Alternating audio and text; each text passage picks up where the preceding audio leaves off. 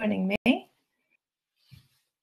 It would be great to know whether you are both teaching finance courses at the moment. If you want to put that in the chat box, that'd be really helpful. Just to let you know, we're recording the webinar, so you will be sent a link to view the recording afterwards, just in case you want to catch up on anything you've seen. So we are going to be talking about MyLab Finance. We're going to consider some of the challenges that you might be facing and how MyLab Finance might help overcome some of those challenges. And if you have any questions, feel free to put them in the chat box, although I can't see those when we're live in MyLab Finance. So it might be easier if you do have questions, we'll cover those at the end, but put them in the chat box as you think of them, if that makes sense. So what is MyLab? That's probably the first thing to let you know. So MyLab is an online learning platform. For MyLab Finance, it's available for courses in corporate finance, international business finance, and financial management. And it provides extensive personalised learning content that can be used for online assessments and for your students to be able to learn and practice and study at home. Obviously, as we're all learning and studying remotely at the moment, having a wealth of online content is quite useful for students. There are sort of three different ways you can use it. So you could use MyLab Finance before you run a virtual lecture, for example. So you could get students to practice, do some work in MyLab Finance, either reading the e-text, if you sort of assign them specific chapters, or working through some kind of introductory problems. We'll talk about learning catalytics. This is our classroom response system, which is integrated into MyLab, so it all fits together. You may have used things like what you call clickers in your kind of real classroom at certain points, but actually our classroom response system, Learning Catalytics, is fully online, and it's kind of used by students whatever device they have. They don't need a special device, they just need something that they can get on the internet with. Great question, which I will address now. So how is MyLab different from mastering? So MyLab is for kind of any subjects that are not science and engineering. So mastering is specifically for the science subjects. So that covers biology, chemistry, physics, and engineering, and one computer science course.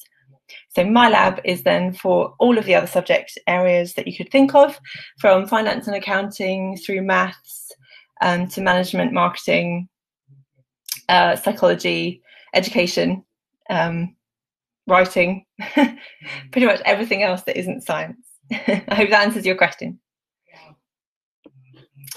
So you can use Learning Catalytics, the classroom response system that's built into MyLab, during your classes. So that might be something you could look to do in a virtual setting. So we'll look at that.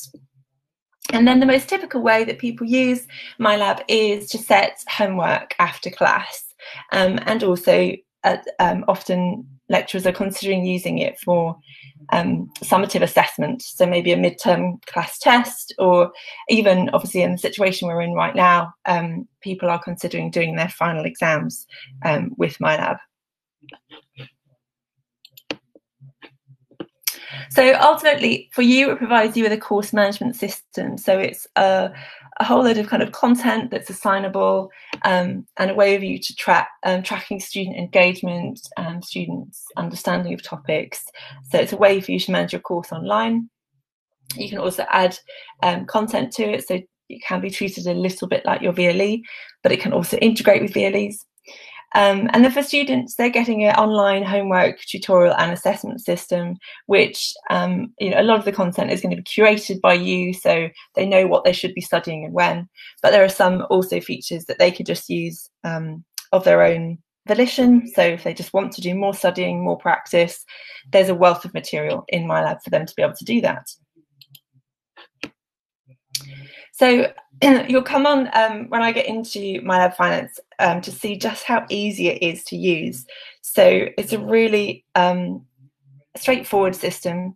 to be able to preview a whole load of exercises that you might want to set your students, pick the ones you want to assign, and then everything is automatically graded. So no hand marking, no paper-based assignments, everything's online and graded automatically. And for students, that means they're getting an effective and efficient way of learning. Obviously, the anytime learning scenario is we're all at home, but they can learn on any device and anywhere. And during usual term time, students report liking being able to just use the MyLab features sort of wherever they are, whether they're on their phone or on their tablet, or whether they're in the university library on a computer there, or whether they're on their laptop at home. It's really flexible, and there are students who prefer that kind of more bite-sized learning approach and just being able to pick up and do a little bit, then come back to it. There are, of course, many students who we talk to who say, oh, I only ever use it on my laptop at home when I'm doing my homework, and I sit down and do it for 2 hours and that's it. So it depends, but it's that online digital feature which gives the students the flexibility to use it however they prefer. So let's look at some of the teaching challenges that you may be facing. Obviously, we're all looking at how to manage distance learning at the moment. So with MyLab Finance, you can assign regular online homework and assessments from thousands of tried and tested and quality assured problems. As I've mentioned, it's all automatically graded, and you'll get to see those grades. The added benefit of the automatic grading is that students receive instant feedback, so they don't have to wait until maybe you run like a problem class, or you actually mark and get their scripts back to them, usually 2 to 3, sometimes even 4 or 5 weeks after they've done their assessment. There are also videos, help tools within the problems, and interactive activities, which means students have access to learn and develop their understanding of key concepts, even whilst they're at home. So engaging students, obviously kind of generally across the lecturers that we speak to, there seems to be a tendency for students' attendance at university, at lectures, to be kind of reducing. Students are less inclined. Could be lots of reasons for that. Sometimes there's a lot of pressure on them to, juggle kind of things like work, family life, and studying, and actually they just don't have the time to be on campus every time when we expect them to be. But one of the things that we have been able to show with using MyLab and mastering is that you can engage students in something when you make it required. So when you give it a little bit of credit, enough credit to incentivize them that it's worth their time, and it really encourages them to learn throughout the course. So rather than leaving everything to the end, they're doing a little bit of learning each week, which is exactly how we know they're going to do best in terms of preparing and understanding the course content and being ready for that final exam. Learning catalytics, using it in live synchronous distance learning classes, is a great way to engage your students. So obviously with a virtual class, it's even harder to know whether your students are paying attention, understanding, or you can't even see the blank faces.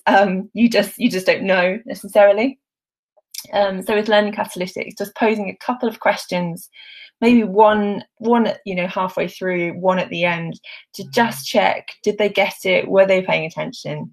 And actually students do report that lectures where learning catalytics is embedded and used kind of gives them an impetus to be there, because they know it's going to be a little bit more interesting and interactive than a standard talk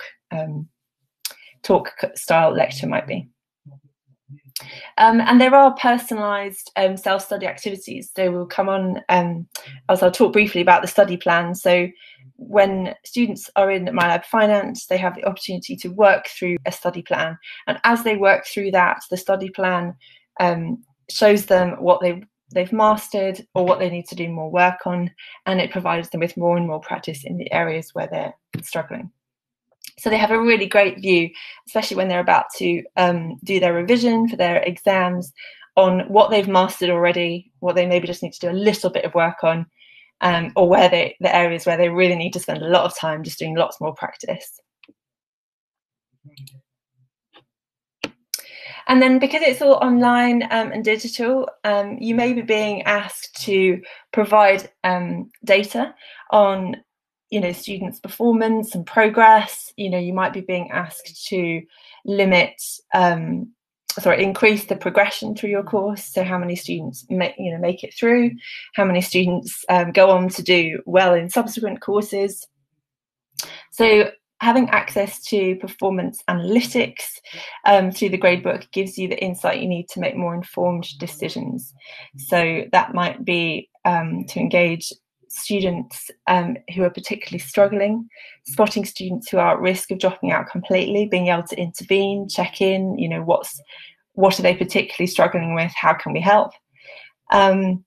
And then using learning catalytics in live online classes means you can find out what the class understands or what they need more support on immediately. So rather than even having to wait till they've done the homework, you could address it there and then. So if they really didn't understand the thing that you've just covered, you could very quickly, or consider doing it in the next lecture, but go back and recap, maybe re-explain it.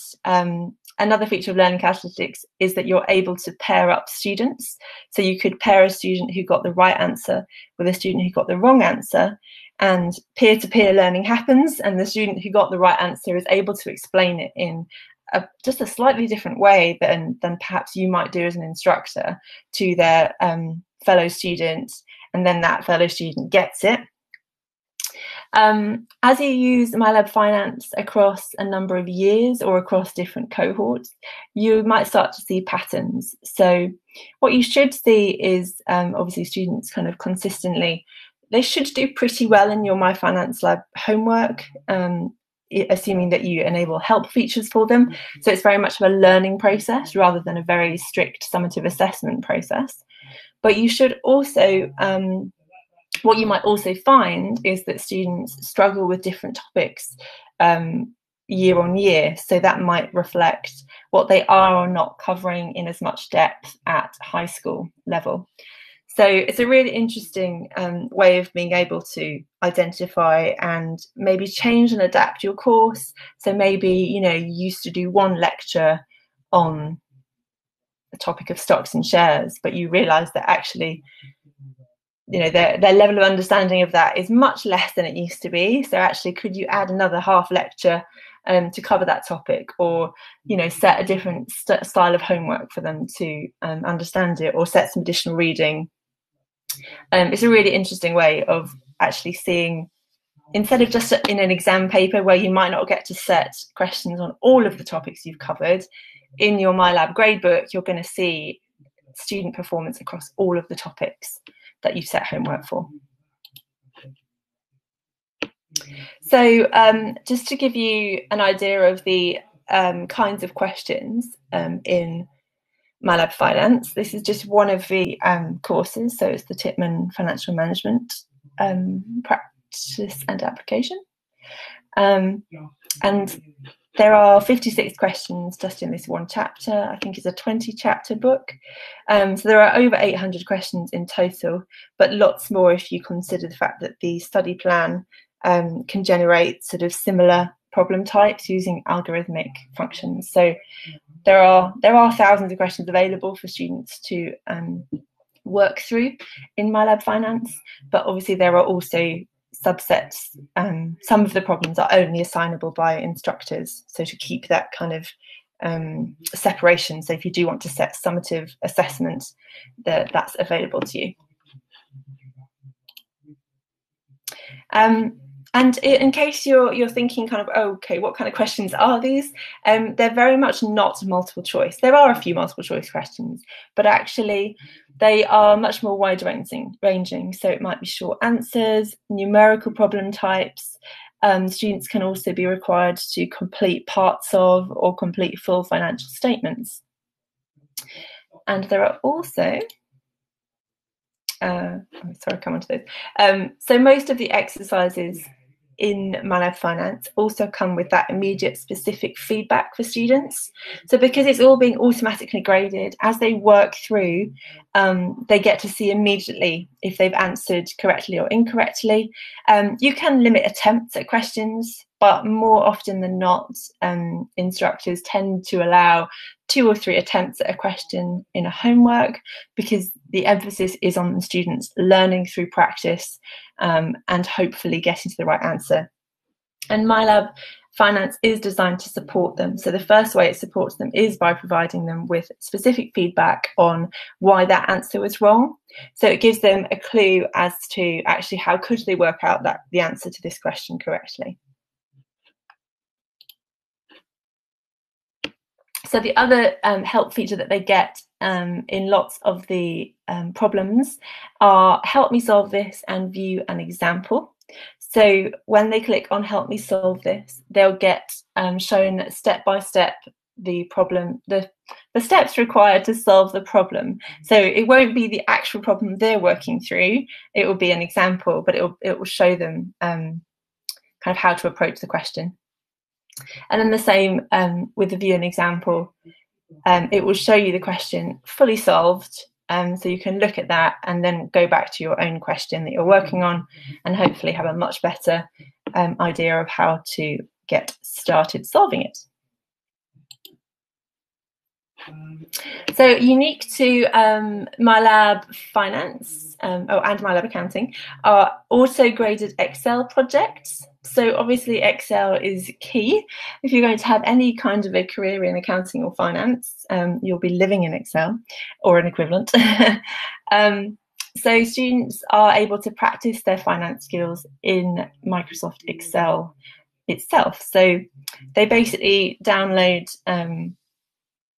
questions in Microsoft Excel and they work through those, input their answers, and then upload their file. And they get immediate feedback when they've uploaded their submitted Excel file, so they can learn from their mistakes. So just one caveat, these are available with select titles, but I think most of the titles that are in use in the Middle East for finance have these auto-graded Excel projects. So really good practical tool, so that students aren't, they're not just learning the theory, they're really seeing how this all applies in the real world of finance and financial reporting. One of the interactive features, sort of learning tools available in MyLab Finance are video guided examples. So as students, if they're kind of working through the study plan and they want a little bit of extra help on a topic, they can seek out the video guided example for that part of the chapter, and it might just be a really good way of them getting a recap on something you might have gone through in a lecture, but just kind of that little snapshot, just that one problem type that they're struggling with. So let's look at MyLab Finance.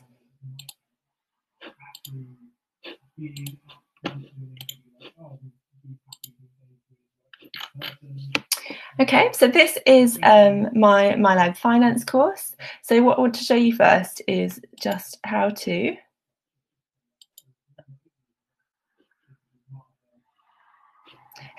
assign content.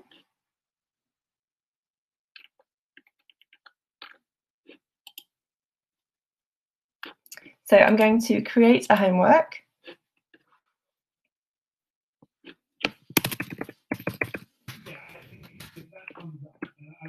So you give it your name, and this is where you select your content. So I'm actually going to go to chapter 3. I want to be able to show you the range of question types. So we've got a number of problems here, which if you hover over them, they're Excel projects. So that's going to be quite a probably a question that will take students a little bit of time to work through. So they've got to download all the instructions and things like that. These ones are income statements. So it's the kind of question where students have got to fill in, work out numerical problem, work out the answers and then fill in boxes in the question. And there are also some questions, which are, I'm not finding. There are also some graphical questions. I'll find eventually. So not every chapter has them because it depends on the problem type, but this one has multiple parts and requires students to graph their answers. So you can preview the problem.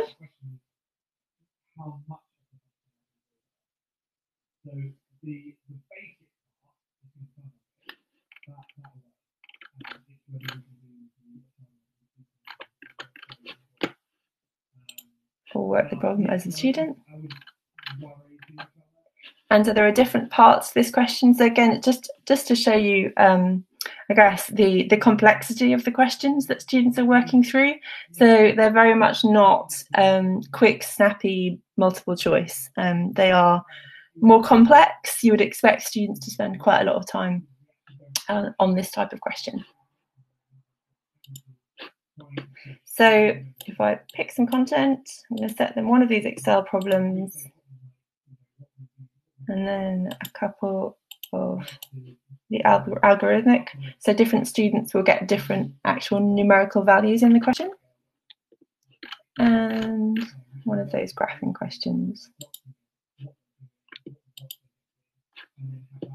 So this is now my problem set that I'm assigning to my students. I can adjust the points value. So I think that one's going to take them a bit more effort, as is that one. Make it out of 10 for ease. And then I simply set my due date. So it's going to be available from now, and I'm going to make it due next week, just before midnight, so the very end of next Tuesday. So I'm not going to allow students to work and change their score after their due date, but I am going to allow partial credit on questions with multiple parts. I don't have any prerequisites. I'm going to limit the number of times students can work each question to 3. So once they've tried 3 times, if they get the wrong answer, they have to move on and they just get that one as incorrect. I can allow students to see the full worked solution when they go back to review the assignment after they've submitted it. And I'm going to leave all of the different learning aids in, because this is a homework assignment and I want students to work through it and learn and practice. And that's it, save and assign.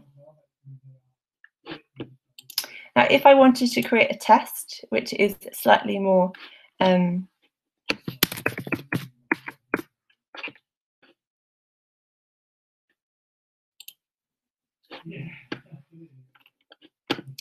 so if I want to do a midterm, I can make sure I pick algorithmic questions.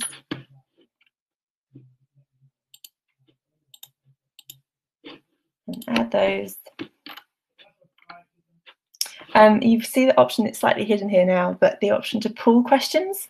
So when you're creating something which is a bit more of a summative class test, you have the option to obviously pick algorithmic questions, which means that each individual student will get a slightly different version of this question. But you can also create pools. So students are given a test which picks from 5 pools of 10 questions, for example. So every student gets 5 questions, but it will all be mixed up, and no 2 students, well, very few 2 students would have exactly the same set of questions. And because they're algorithmic, it's very, very unlikely that they would have exactly the same numerical values to work through in those questions. I'm not going to go through the setting the due date, but just to show you, again, you can limit the number of attempts, but this has additional features, which is that you can allow students to save for later and come back, but what's more likely is that you want to set a time required for students to complete the test in. And so you want to students to complete the test in one session, and you may make it so that if their attempt is interrupted, they cannot resume an incomplete attempt until you've enabled access to it. And the test time allowed is 60 minutes. And I can show the time remaining during the test for the students. And I'm also going to scramble the question order for each student. So again, that's a further way of, if students are sat together, if you're putting them in a room, not right now, you wouldn't be, but if you were putting them in the same room, you could actually have students sat next to each other, but they wouldn't be taking the same test. And the students can review their tests, and they can view feedback while they're reviewing, and it uses the results they get to update their study plan. So if they do really well in a lot of topics on this midterm, it'll reflect in the study plan. So again, when they come back to revise for their final exam in your course, they know what they were pretty good on in the class test, so they can focus on revising on the areas they know least well. And so I haven't set the dates, but that was just to show you the features of assigning a test style assessment rather than a homework.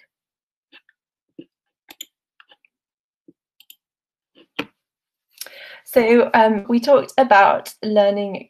Oh, sorry, I wanted to show you an Excel question to just show you what those Excel questions look like. So this comes with additional information and instructions for students.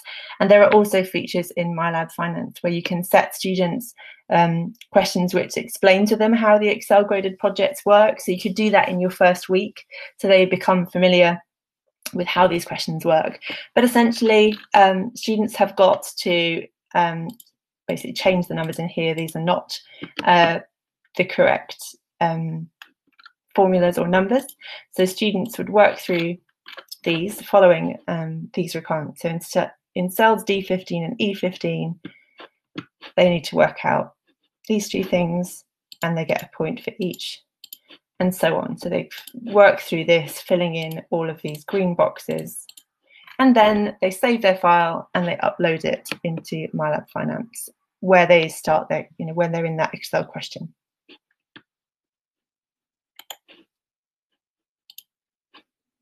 So learning catalytics, similarly to MyLab Finance, again, if you've used electronic voting systems or clickers in the past, you may have found that they tend to have a limited number of question types.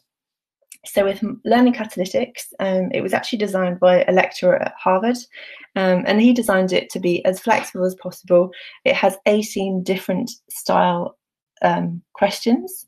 So for example, this one is a sketch question where students are being asked to graph the relationship between future values and time.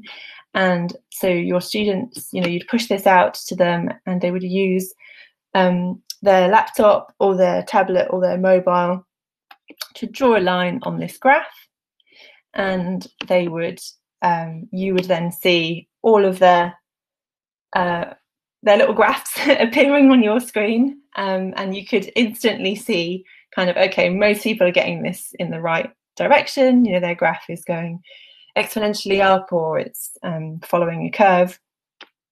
And then actually you could probably see the students that really didn't quite get it right, and that could start a really interesting conversation. This one is a confidence level question. So today, which you want to invest over a 2-year horizon, which of the following strategies can you adopt to achieve that goal? So students, these questions familiar our students with the lock-in and rollover strategies.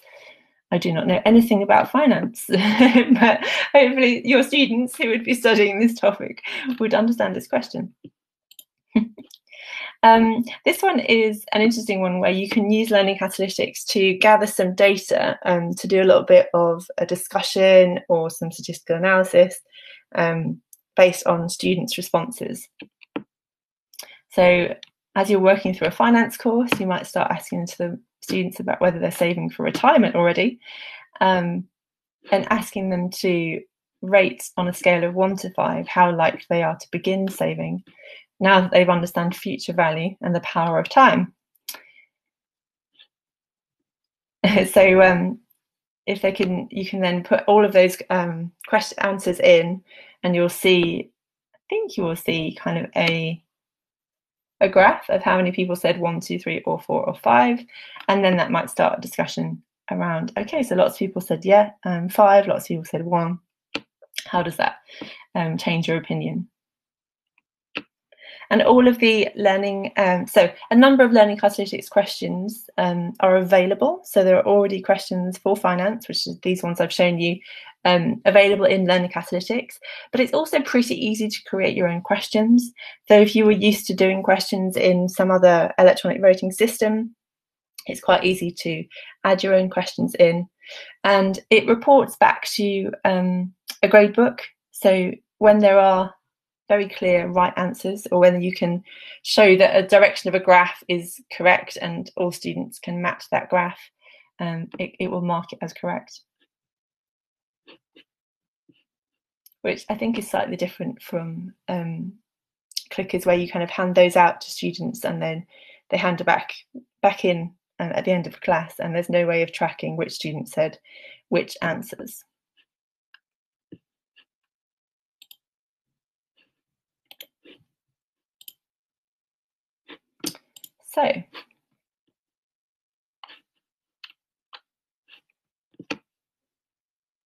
So the next thing I just wanted to show you is the gradebook. So all of that content that you're assigning and the students are working through populates a gradebook.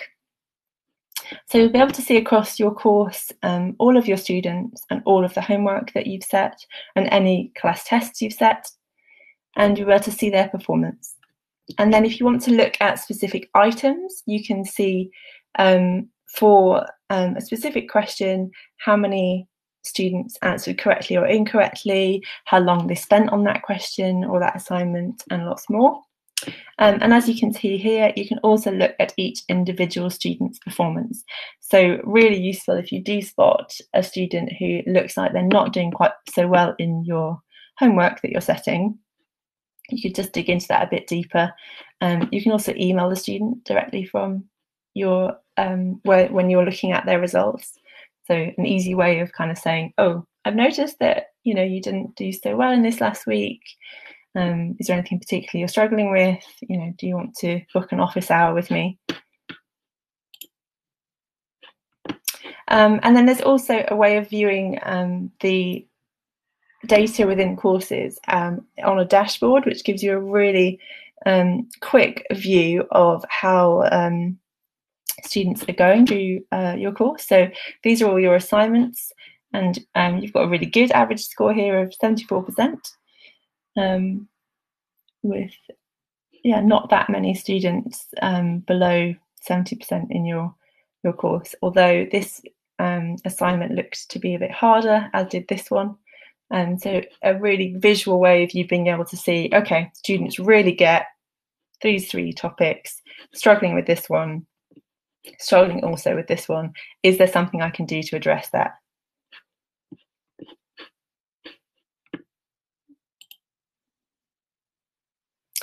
Okay, does anyone have any questions?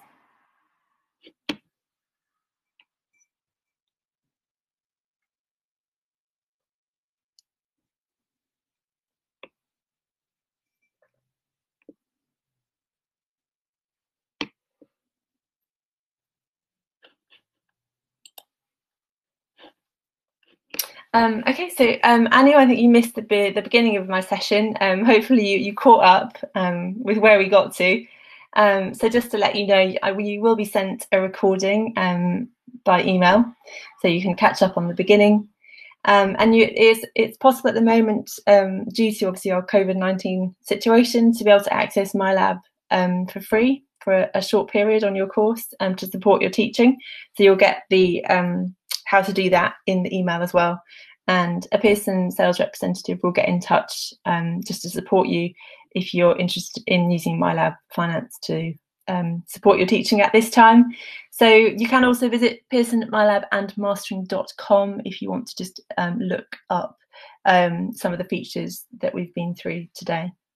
And I hope that you will consider using MyLab to support remote learning, as it's kind of so crucial right now, but perhaps into the future, when we get back to some sort of normality, a really good blended learning tool for your campus-based courses as well. So if there aren't any questions, we'll leave it there, and I hope that was useful and interesting, and thanks very much for joining me, and yeah, stay safe. Thank you. Goodbye.